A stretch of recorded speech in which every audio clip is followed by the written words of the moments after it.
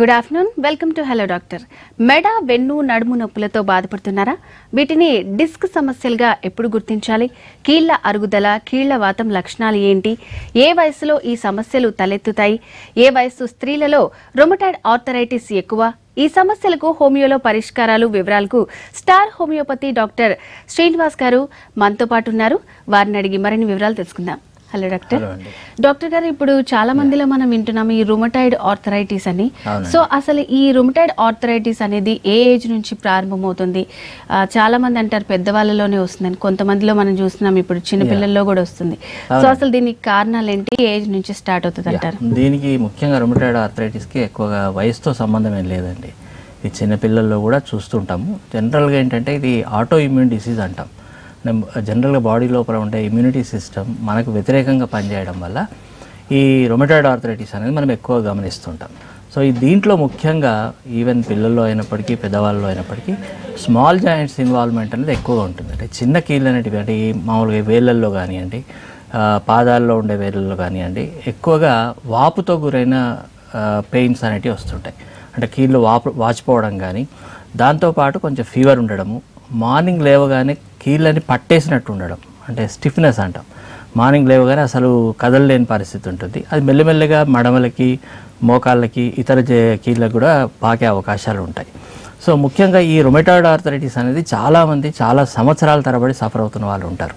దాని తర్వాత ఇది కొద్ది రోజులు అలాగే కంటిన్యూస్గా కొన్ని పెయిన్ కిల్లర్స్ ద్వారా కానీ, స్టీరాయిడ్స్ వాడడం వల్ల కానీ, కొంత రిలీఫ్తో అలాగే కంటిన్యూ చేయడం వల్ల, కొన్ని యాంటీ ఇమ్యూనోడిప్రెసెంట్స్ అంటాం, అంటే జనరల్గా మెథోట్రాక్సైడ్ కానీ, కొన్ని మన ఇమ్యూనిటీని ఇంకా తగ్గించే డ్రగ్స్ కొన్ని ఉంటాయి. అవి టెంపరీగా రిలీఫ్ ఇచ్చినప్పటికీ ఇంటర్నల్గా డ్యామేజ్ అయ్యే అవకాశాలు ఎక్కువగా ఉంటాయి. దాంతో వెయిట్ పెరగడం కానివ్వండి, డయాబెటీస్ లాంటి లక్షణాలు రావడం కానివ్వండి, ఇతర మేజర్ డిసీజెస్ వచ్చే అవకాశాలు కూడా ఎక్కువగా ఉంటాయి. దాంతోపాటు ఈ కీళ్ళల్లో కొంత డిఫార్మిటీస్ కూడా డెవలప్ అయ్యే అవకాశాలు ఉంటాయి రొమటాయిడ్ ఆర్థరైటిస్లో.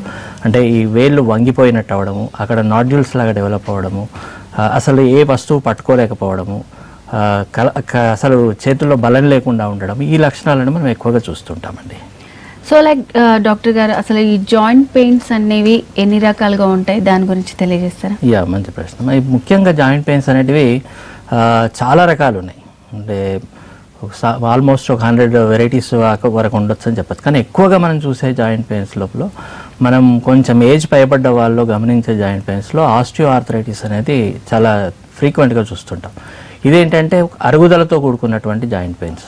అంటే మనకి ఎక్కువ మోకాల్లో, అంటే లాంగ్ జాయింట్స్ లోపల, మోకాళ్ళ లోపల కానివ్వండి, ఇవి మడమల్లో కానివ్వండి, హిప్ జాయింట్స్లో కానివ్వండి, ఇవి అరుగుదల వల్ల వచ్చే ప్రాబ్లం. అంటే అక్కడ ఉండే, అంటే జాయింట్స్ లోపల ఉండే కార్టిలేజ్ కొంత అరుగుదలకు లోనవ్వడము, అక్కడ ఉండే సైనోవియల్ ఫ్లూయిడ్ కొంచెం తగ్గిపోవడం వల్ల అక్కడ ఏంటంటే పెయిన్ అనేది స్టార్ట్ అవుతుంటుంది. ఆస్టియోఫైట్స్ అనేవి ఎక్కువ పెరగడం కానీ, నర్వ్ కంప్రెషన్ లాంటివి జరగడం, అంటే అక్కడ జాయింట్స్లో ఉండే కార్టిలేజ్ అరుగుదల వల్ల పెయిన్ అనేది ఎక్కువగా ఉంటుంది. కొంతమందిలో స్వెల్లింగ్ అక్కడ వాపులా కూడా ఉండే అవకాశాలు ఉంటాయి. ఇది ఎక్కువగా నీ జాయింట్స్లో మనం బాగా గమనిస్తుంటాం. దీంట్లో ముఖ్యంగా ఏంటంటే కింద కూర్చొని లేవడం ఇబ్బందిగా ఉంటుంది, అండ్ నడవాలంటే ఇబ్బందిగా ఉంటుంది, మెట్లు ఎక్కాలంటే ఇబ్బందిగా ఉంటుంది. ఫస్ట్ మూమెంట్ అనేది చాలామంది సఫర్ అవుతుంటారు. అంటే కూర్చొని లేస్తున్నప్పుడు చాలా ఇబ్బందిగా ఫీల్ అవుతుంటారు.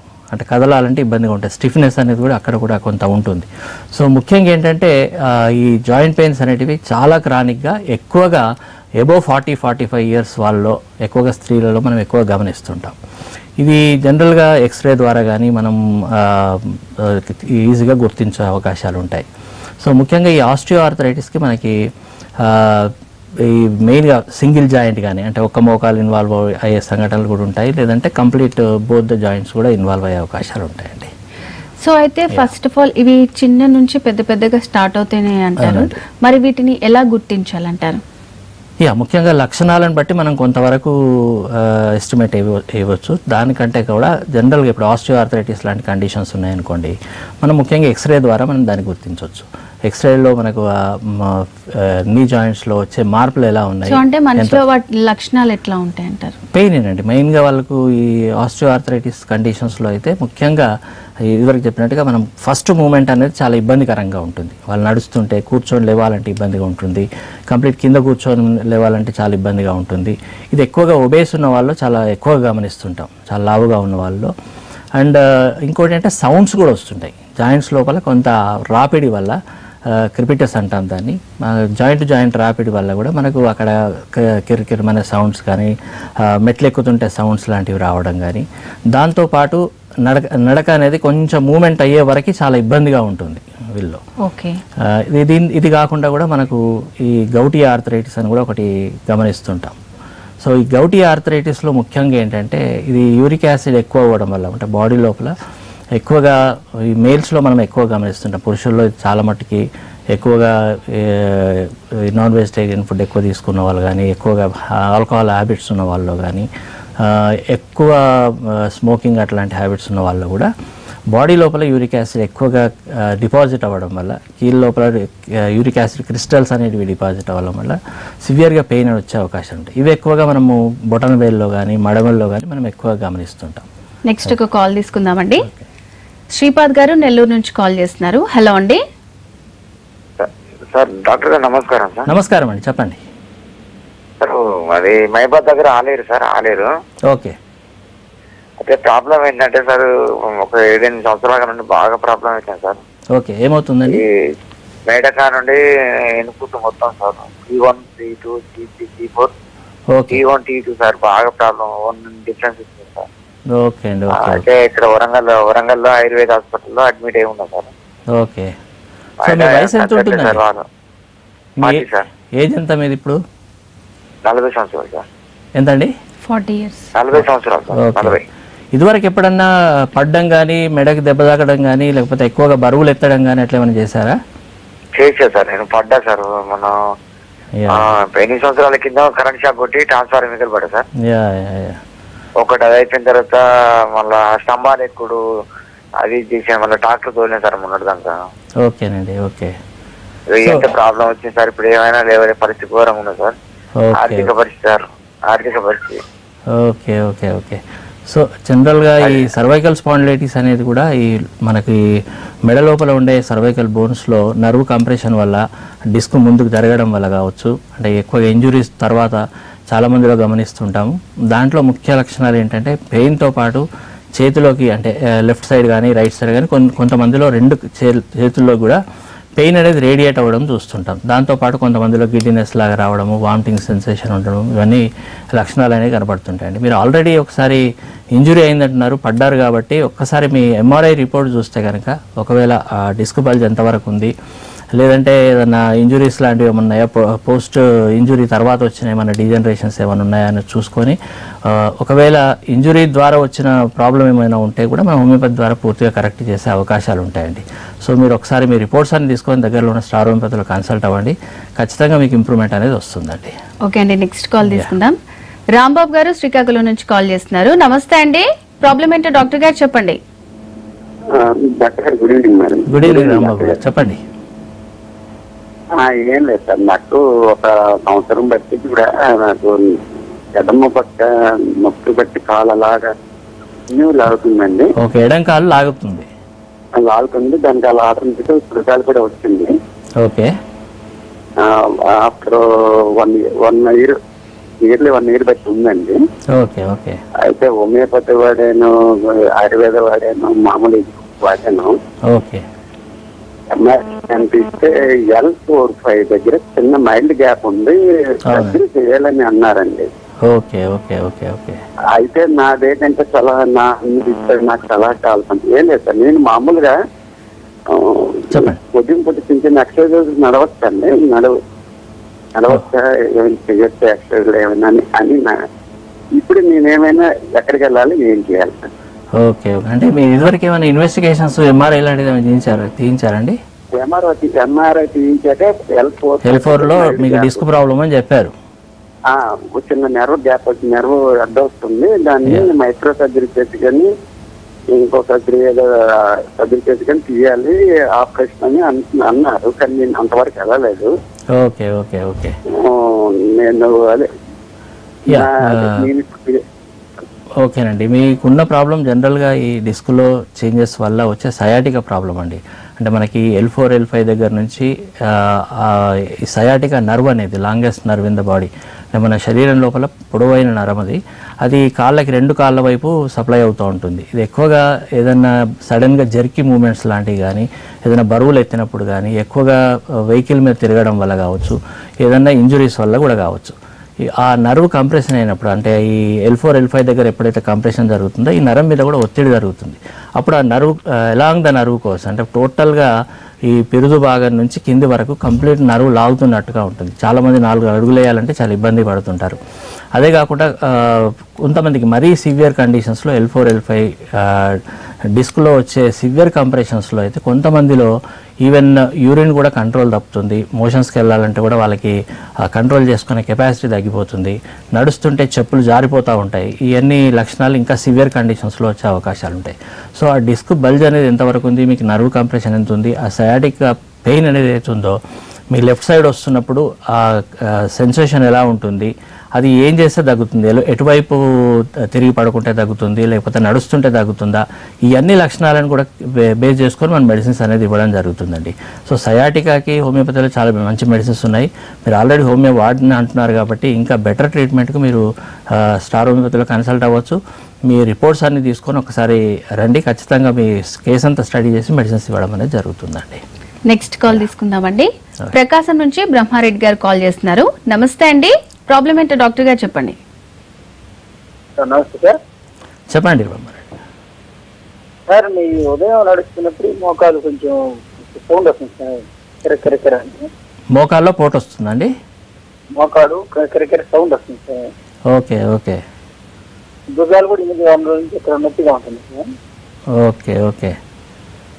సో మీ ఏజ్ ఎంత ఉంటుందండి ఇప్పుడు? 45 సంవత్సరాలు సార్. 48. ఓకే. అంటే ఈ సౌండ్తో పాటు పెయిన్ కూడా ఉంటుందండి ఫస్ట్ మూమెంట్, అంటే ఇలా కూర్చొని లేస్తున్నప్పుడు నొప్పిలాగా రావడం కానీ? లేదు సార్, ఉదయం ఒక పావు గంట సేపు కొంచెం. వెయిట్ ఏమైనా ఎక్కువ ఉంటారండి? ఏం లేదు సార్, ఏం లేదు. 60. Okay okay okay. సో చాలా మందిలో ఏంటంటే ఈ జాయింట్స్లో ఫస్ట్ ఆ మూమెంట్లో పెయిన్ కంటే ముందు కొంతమందికి ఆ సౌండ్స్ కూడా రావచ్చు. అంటే అది జనరల్గా ఆస్టియోపైట్స్ ఎక్కువైనప్పుడు, అక్కడ కంప్రెషన్ ఏం లేనప్పుడు కనుక పెయిన్ అంతగా ఉండదు. ఒకవేళ స్వెల్లింగ్ ఎక్కువ ఉండి, అంటే ఇది ఇనిషియల్ స్టేజ్లో ఉన్నటువంటి ఆస్టియో ఆర్థరైటిస్ అని చెప్పొచ్చు అండి. అంటే కంటిన్యూస్గా అలాగే ఈ సౌండ్స్ అలాగే ఉన్నప్పుడు మెల్లిమెల్లగా పెయిన్ కనుక స్టార్ట్ అయ్యే అవకాశాలు కూడా ఉంటాయి. సో మీరు అంటే సింపుల్ పెయిన్ అది లేకుండా ఉండి, స్వెల్లింగ్ ఏం లేకుండా ఉండి, సింపుల్ జాయింట్స్లో సౌండ్స్ వస్తే కనుక పెద్దగా వరి కావాల్సిన అవసరం లేదు. బట్ పెయిన్తో కానీ స్వెల్లింగ్తో కానీ అసోసియేట్ అయ్యి ఉంటే కనుక ఖచ్చితంగా మీరు ట్రీట్మెంట్ తీసుకోవాల్సిన అవసరం ఉంటుందండి. హలో డాక్టర్, ఇంకొక కాల్ తీసుకుందామండి. లీలా గారు హైదరాబాద్ నుంచి కాల్ చేస్తున్నారు. హలో అండి. హలో అండి, చెప్పండి మీ ప్రాబ్లం ఏంటి, డాక్టర్ గారు ఉన్నారు. Good afternoon sir. చెప్పండి అమ్మా. గుడ్ ఆఫ్టర్నూన్ సార్, నాకు బ్యాక్ పెయిన్ వచ్చింది సార్. 3 months దాకా నేను బెడ్ లోనే ఉన్నాను. లెఫ్ట్ సార్, నాది left leg. Okay okay okay. అది నడవలేకపోయినా సార్, నేనైతే చాలా ఇబ్బంది పడ్డా. ఇంతలా వాసిపోయినాయి కాళ్ళు మొత్తం, వేలు మొత్తం. అసలు లేవడానికి, కూర్చోవడానికి, పడుకోవడానికి చాలా ఇబ్బంది పడ్డాను సార్. డాక్టరు టాబ్లెట్లు ఇచ్చిండు, బెల్ట్ ఇచ్చిండు. ఆ బెల్ట్ వేసుకున్నాను, టాబ్లెట్ కూడా వాడినాను. చేయించారమ్మా? సార్, ఇన్వెస్టిగేషన్స్ ఏమైనా చేయించారా? ఎంఆర్ఐ కానీ? ఎంఆర్ఐ చేయించలేదు సార్, చేయించమన్నారు కానీ కొంచెం నొప్పి తగ్గిందని నేను దాన్ని చేయించలేదు sir. Okay okay okay sir. ఇదివరకు ఏమైనా ఆపరేషన్స్ ఏమైనా అయ్యాయమ్మా మీకు? నాకు సిజరీన్ ఆపరేషన్ లేదు సార్, 4 ఆపరేషన్లు అయినాయి సార్. ఓకే. ఎప్పుడన్నా కింద పడ్డం కానీ అట్లా ఏమైనా జరిగిందా? అట్లా అది ఏం లేదు సార్, నాకు ఆపరేషన్లు అయినాయి. 44 years సార్ నాకు. Okay okay okay. ఇప్పుడు ఎలా ఉందమ్మా? నొప్పి ఇంకా కంటిన్యూ అవుతుందా? కాళ్ళు లాగడం అట్లా ఉంటుంది సార్. కొంచెం ఎక్కువసేపు కిచెన్ దగ్గర నిలబడినా కూడా, కొంచెం దూరం నడిచినా, చైర్ లో కూర్చున్నా కూడా ఇంతలా వాసిపోయి బాగా పెయిన్ వస్తుంది సార్. Okay okay. అంటే ఈ నడుము భాగం నుంచి కాలు కింది వరకు కూడా లాగుతోంది? నడుము కాదు సార్, ఇక్కడ అది ఏమో బ్యాక్ పెయిన్ నడుము, అది తడుగులు అంటాం కదా సార్, తడుగు అక్కడ నుంచి అలా ఎక్కువ నొప్పి ఉంది సార్. ప్రతిరోజు నొప్పి లేస్తా సార్ అది. ఓకే అమ్మా. Okay okay. ఏం వరి కావాల్సిన పని లేదమ్మా, ఖచ్చితంగా హోమియోపతి ద్వారా పూర్తిగా నయం అవుతుంది. ఇది జనరల్గా సయాటికా పెయిన్లోనే నర్వ్ కంప్రెషన్ బట్టి కొంతమందికి కాలంతా లాగినట్టు ఉంటుంది, కొంతమందికి అప్ టు ఈ థై భాగం వరకే ఉంటుంది, కొంతమందికి కింది వరకు అంటే ఈ మోకాల నుంచి కింది వరకు కూడా వచ్చే అవకాశం, అంటే ఆ నర్వ్ ఎండింగ్స్ లోపల వాటి కరెక్ట్ ఆ కోర్సులో ఎక్కడెక్కడ కంప్రెషన్ అవుతుందో ఆ రకంగా ఆ పెయిన్ సివియారిటీ కానీ ఆ పెయిన్ నేచర్ కూడా మారే అవకాశాలు ఉంటాయి. అంటే కొంతమందికి ఆ వేరియేషన్ ఆఫ్ సైడ్ బట్టి కానీ నొప్పి యొక్క డిఫరెంట్ విధానాన్ని బట్టి కూడా మనం మెడిసిన్స్ మార్చి ఇవ్వాల్సి వస్తుందమ్మా.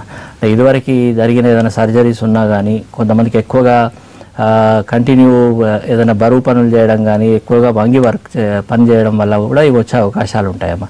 సో మీకు ఆల్రెడీ ఉన్న రిపోర్ట్స్ ఏమైనా ఉంటే తీసుకొని కలవండి అమ్మా, ఖచ్చితంగా మీకు ఉండే ప్రాబ్లమ్ని సాల్వ్ చేయొచ్చు అమ్మా. ఓకే డాక్టర్ గారు, ఇప్పుడు మెడ, వెన్ను, నడుము నొప్పిని వీటిని డిస్క్ ప్రాబ్లమ్స్గా ఎప్పుడు గుర్తించాలంటారు? ముఖ్యంగా ఏంటంటే అమ్మా మనకి ఈ వెన్నుపూసలో పై వరకు మెడ భాగం నుంచి కింది వరకు 33 వెన్నుపూసలు ఉంటాయి. వాటి ప్రతి 2 వెన్నుపూసల మధ్య మనకు ఒక మెత్తడి పదార్థం డిస్క్ అని అంటాం.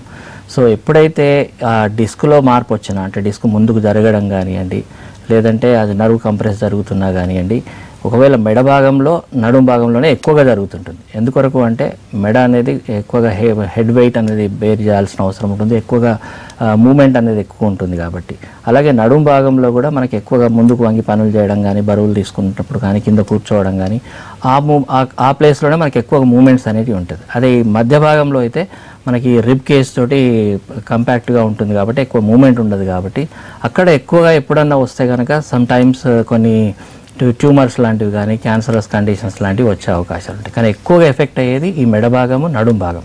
ఇక్కడ ఏంటంటే ఆ డిస్కుల్లో ఆ కదలిక వల్ల వచ్చే పెయిన్ అనేది ముఖ్యంగా రేడియేషన్ అనేది ఉంటుంది. అంటే అక్కడే సేమ్ మెడ భాగంలోనే కాకుండా పెయిన్ అనేది చేతుల్లోకి పాకడము, అలాగే చేతుల్లో తిమ్మిరి లాంటిది రావడము, ఎప్పుడైతే ఆ నర్వ్ కంప్రెస్ అయ్యి ఈ తిమ్మిర్లు లాంటిది రావడము, బలం తగ్గిపోవడం, అంటే చేతుల్లో కానివ్వండి, కాళ్ళలో కానివ్వండి మనకి స్ట్రెంగ్త్ అనేది తగ్గిపోతున్నప్పుడు, పెయిన్ కంటిన్యూస్గా ఉంటున్నప్పుడు, పెయిన్ సివియర్గా ఉన్నప్పుడు, కొంతమందికి మెడ నొప్పిలో ఉన్నప్పుడు ఈ కళ్ళు తిరిగినట్టు అవ్వడము, వాంతి వచ్చిన ఫీలింగ్ జరగడము, ఇలాంటివి వచ్చినప్పుడు మనం డిస్క్ రిలేటెడ్ ప్రాబ్లంగా గుర్తించి అది సర్వైకల్ స్పాండిలైటిసా, లేదంటే స్పాండిలోలిస్థెసిస్ లాంటిది ఏమన్నా ఉందా, లేకపోతే అక్కడ డీజనరేటివ్ చేంజెస్ ఏమన్నా ఉన్నాయా, ఇవన్నీ మనం ఫర్దర్ ఇన్వెస్టిగేషన్స్ ద్వారా గుర్తించి వాటి లక్షణాలను బట్టి మనం ఆ పాథాలజీని బట్టి మనం మెడిసిన్స్ ఇవ్వడం అనేది జరుగుతుందండి. ఓకే డాక్టర్ గారు, నెక్స్ట్ కాల్ తీసుకుందాం. ఓకే, దర్శి నుంచి రవీంద్ర బాబు గారు కాల్ చేస్తున్నారు. నమస్తే అండి, ప్రాబ్లం ఏంటో చెప్పండి, డాక్టర్ గారు ఉన్నారు.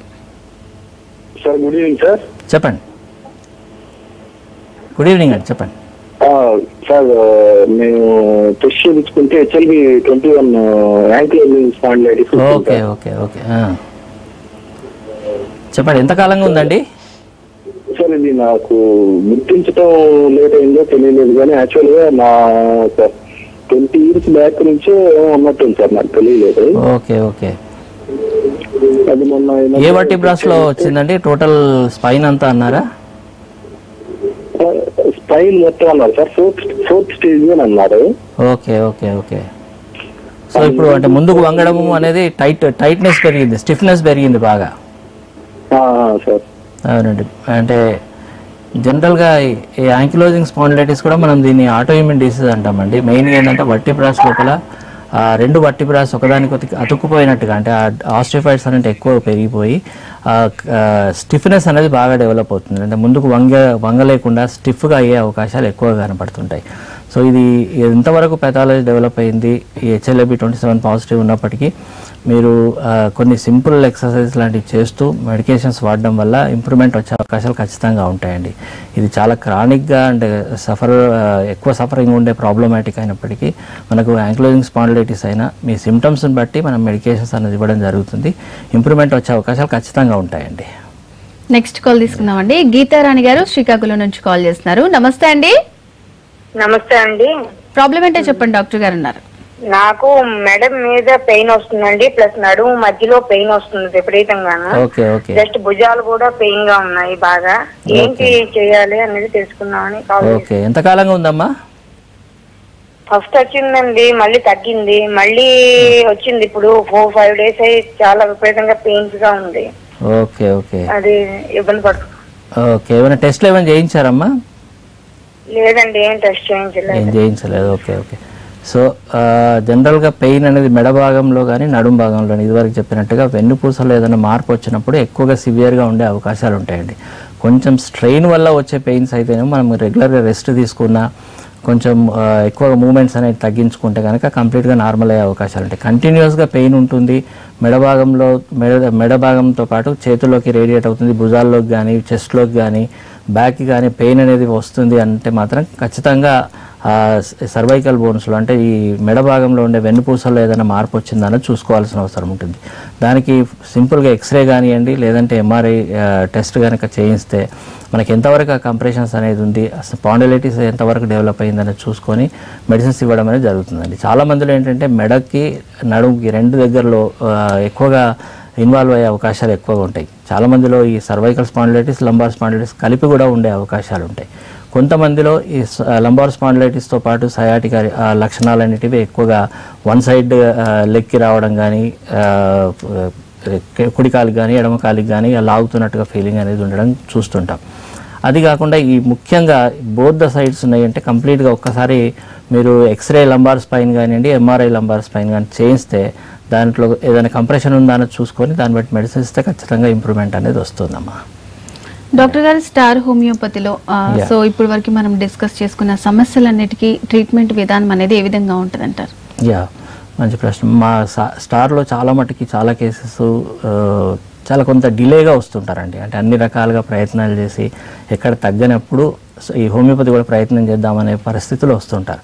బట్ చాలామంది ఈ మధ్య కొంత అవేర్నెస్ వల్ల వచ్చిన కండిషన్స్ బట్టి మనకు మెయిన్గా హోమియోపతిక్గా ఏంటంటే వాళ్ళకు ఉండే సిమ్టమ్స్ అనేటివి వాళ్ళకు ఉండే ఆ ప్రాబ్లం యొక్క లక్షణాలే కాకుండా అది ఎందుకొరకు వచ్చింది అనేది కాజ్ ఫైండ్ అవుట్ చేయాల్సిన అవసరం ఉంటుంది. ముఖ్యంగా వాళ్ళకి స్ట్రెయిన్ఫుల్ కండిషన్స్ కానీ వాళ్ళ లైఫ్ స్టైల్లో ఏమైనా మాడిఫికేషన్స్ అంటే వాళ్ళ రెగ్యులర్ జీవన విధానంలో ఏమైనా మార్పులు చేయాల్సిన అవసరం ఉంటుందా, సింపుల్ ఎక్సర్సైజ్ ఎలాంటివి చేసుకోవాలి, వీటన్నిటిని చెప్తూ హోమియో మెడిసిన్స్ అనేది ఇవ్వడం జరుగుతుంది. సో స్టార్ హోమియోపతిలో ఈ మధ్య వచ్చిన కొన్ని కేసెస్ టంగిస్తే కనుక చాలా అంటే ఆల్మోస్ట్ సర్జరీ కూడా చెప్పిన కేసెస్ అంటే ఈ సర్వైకల్ బోన్స్లో డిస్క్ కంప్రెషన్ సివియర్గా ఉండి ఇమీడియట్గా సర్జరీ చేయాలి అని చెప్పిన తర్వాత కూడా మా దగ్గరికి వచ్చిన తర్వాత ఒక 1 month 2 monthsలోనే కంప్లీట్ నార్మల్ అయిన కేసెస్ ఉన్నాయండి. అంటే మెయిన్ కంప్రెషన్ అనేది ఒక్కసారి రిలీజ్ అయితే నార్మల్గా వాళ్ళకు ఈ నెక్ కాలర్ పెట్టుకునే పరిస్థితి కానీ లంబార్ బెల్ట్ పెట్టుకునే అవస్థ కానీ పూర్తిగా తగ్గించే సంఘటనలు హోమియోపతి మెడికేషన్స్ వాడిన తర్వాత చూసాం. హోమియో మెడిసిన్స్ వాడిన తర్వాత గ్రాడ్యువల్గా ఇంప్రూవ్మెంట్తో పాటు అసలు నెక్ కాలర్ యూజ్ చేయాల్సిన అవసరం లేకుండా కంటిన్యూస్గా కంప్లీట్గా క్యూర్ అయిన కేసెస్ చాలా ఉన్నాయండి. సో డాక్టర్ గారు ఇప్పుడు మనం కాలర్స్ అందరు చూస్తే కూడా అబోవ్ 40 years పైన వాళ్ళే ఉన్నారు, వాళ్ళకి చాలా ప్రాబ్లమ్స్ వస్తాయి. సో ముందు మన లైఫ్ స్టైల్లో ఏమైనా చేంజెస్ చేసుకోవాలంటారా? అది రాకుండా ఉండాలంటే ఎలాంటి జాగ్రత్తలు తీసుకోవాలి? మీరు ఇచ్చే సలహాలు ఏంటి? Very good. ముఖ్యంగా ఏంటంటే ఈ ఏజ్ పైబడ్డ వాళ్ళు మెయిన్గా ఎక్కువ స్ట్రెయిన్ అవ్వకుండా చూసుకోవాల్సిన అవసరం ఉంటుంది. అంటే ఎక్కువగా ముందుకు వంగి పనులు చేయడం కానీ ఒకసారి బ్యాక్ పెయిన్ అనేది స్టార్ట్ అయింది అంటే కంప్లీట్గా ముందుకు ఎక్కువగా అంటే నార్మల్గా పని చేయకుండా ఉండలేరు. బట్ ఎక్కువగా బరువులు వాళ్ళకి శక్తికి మించి బరువులు ఎత్తడం చేయకుండా ఉండాలి. అండ్ ఎక్కువగా స్ట్రెయిన్ అయ్యేంతగా వర్క్ చేయడం ఎక్కువ నడవడం కానీ కొంచెం తగ్గించుకోవాలి. ఎక్కువ రెస్ట్ పీరియడ్లో ఎక్కువగా ఉంటే కనుక చాలా మట్టుకి ఈ స్పాండిలైటిస్ రిలేటెడ్ ప్రాబ్లమ్స్ మనం రెడ్యూస్ చేయొచ్చు. ఈ neck related problems cervical spondylitis problems కూడా మనం సడన్గా జర్కీ మూమెంట్స్గా తలని సడన్గా తిప్పడం కానివ్వండి లేదంటే ఎక్కువగా పైకి చూస్తూ ఉండడం కానివ్వండి ఇట్లాంటి కొంచెం తగ్గించుకుంటూ మెయిన్గా అలాగే దాంతో ఇవి రావడానికి కొంత ఈ calcium related vitamin D deficiency వల్ల కూడా కొంత బోన్స్లో చేంజ్ వచ్చే అవకాశాలు ఉంటాయి. సో అలాంటి డెఫిషియన్సీ ఏమైనా ఉంటే కనుక రెగ్యులర్గా కాల్షియం కంటెంట్ ఉండే ఫుడ్ అంటే ఎక్కువగా పాలు కానివ్వండి ఎగ్స్ కానివ్వండి ఎక్కువగా టైమ్లీ ఫుడ్ తీసుకోవడం హెల్దీ ఫుడ్ తీసుకోవడం కానీ చేస్తే మనం వీటిని చాలా మట్టుకి నివారించుకునే అవకాశాలు ఉంటాయి. బట్ చాలా ముదిరిన తర్వాత అంటే ఆల్రెడీ పెయిన్ అనేది స్టార్ట్ అయిపోయి ఇంటర్నల్గా చాలా చేంజెస్ వచ్చిన తర్వాత కనుక మనకు ట్రీట్మెంట్ అనేది కొంత టైం తీసుకునే అవకాశాలు ఉంటాయండి. ఓకే డాక్టర్ గారు, కాలర్స్ అందరికీ కూడా వారి అనారోగ్య సమస్యలకి చాలా చక్కటి సలహాలు అందించారు. అలాగే స్టార్ హోమియోపతిలో ఎటువంటి చికిత్సా విధానం ఉంది, ఈ మెడ ఈ రొమటైడ్ ఆర్థరైటిస్ నడుము నొప్పికి అని కూడా చాలా చక్కగా తెలియజేశారు. Thank you so much. ఇది వాళ్ళ హలో డాక్టర్. నెక్స్ట్ ఎపిసోడ్లో మళ్ళీ మీట్ అవుదాం. కీప్